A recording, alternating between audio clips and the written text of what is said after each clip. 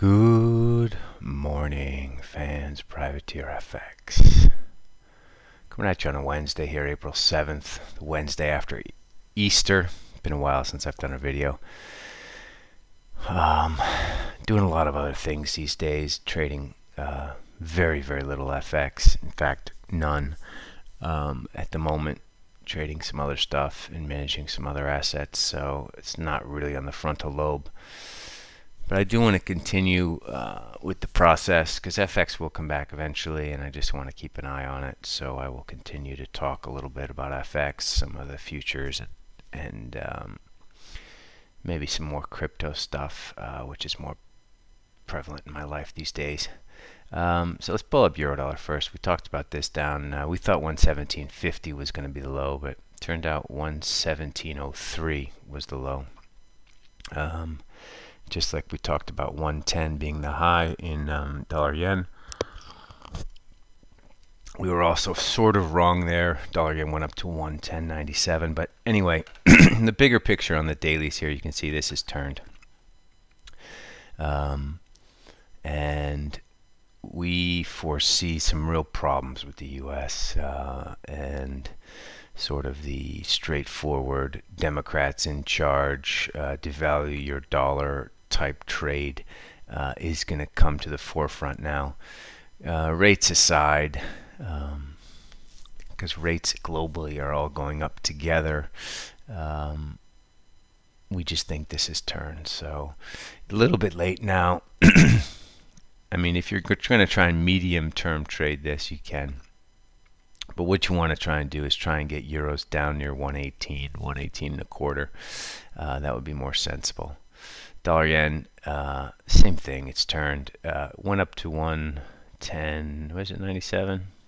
96. The bang bang non-farms punched it back up to 75. But now, as the reality of the world is coming together, we do think this is going to head back down towards 100.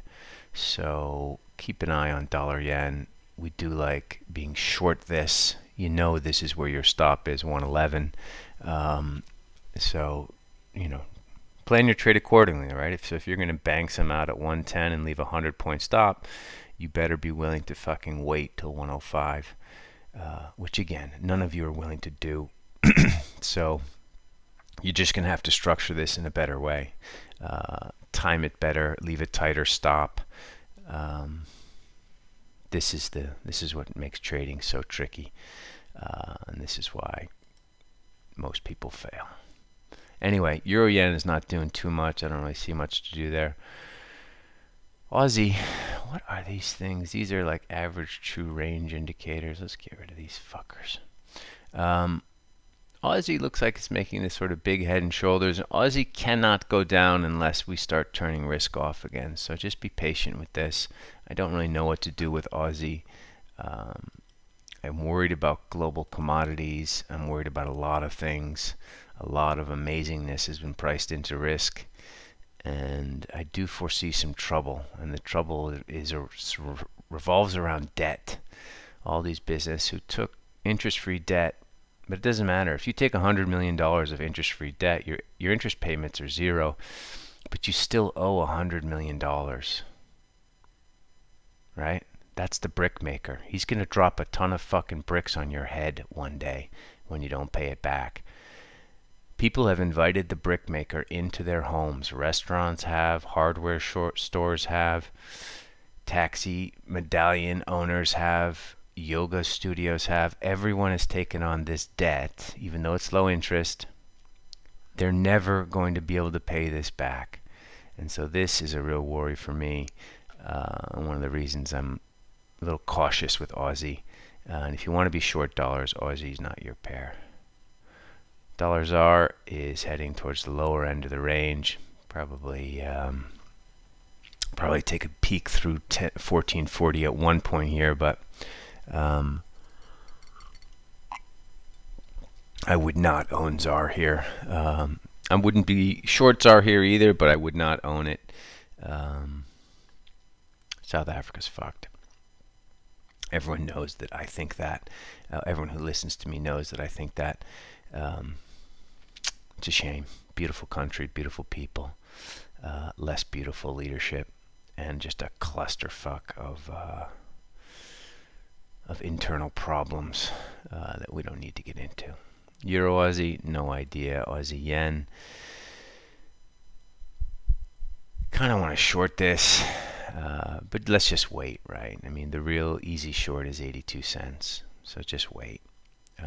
83, 82 now, so nothing to do here. Kiwi, we were screwing around with Kiwi and Kiwi yen. We have not gotten back above this 70.97, which is not a bullish sign. Could probably be short Kiwi just based on the bars here. The last time we were talking about dollar CAD, we were talking about the 127.50 area. In the meantime, we went all the way down to 123.76. Anyway, we're buyers of this. This is our big bull bear pivot, 127.50. Otherwise, we sit on the sidelines and wait. Dollar max, no idea.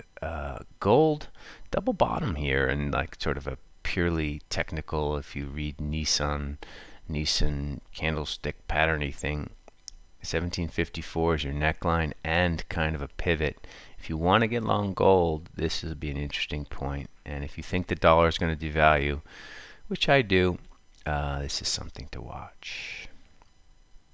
Crypto wise, we don't own any Bitcoin right now, and it's just plopping around at the top of the end of the range here. Not much to do, but we're a little skeptical of Bitcoin. We do own some lumens.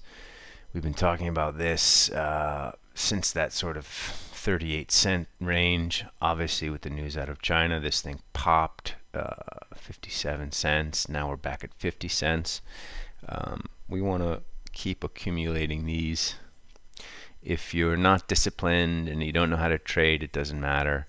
Dollar cost average, or just take a day, your favorite day of the week. Let's say your favorite day is Tuesday, and then take your favorite number. Let's say your favorite number is 12. At 12 o'clock on Tuesday, just buy yourself 100 lumens, which is $50, or 1,000 lumens, which is $500, or 10,000 lumens, which is $5,000. You get the picture.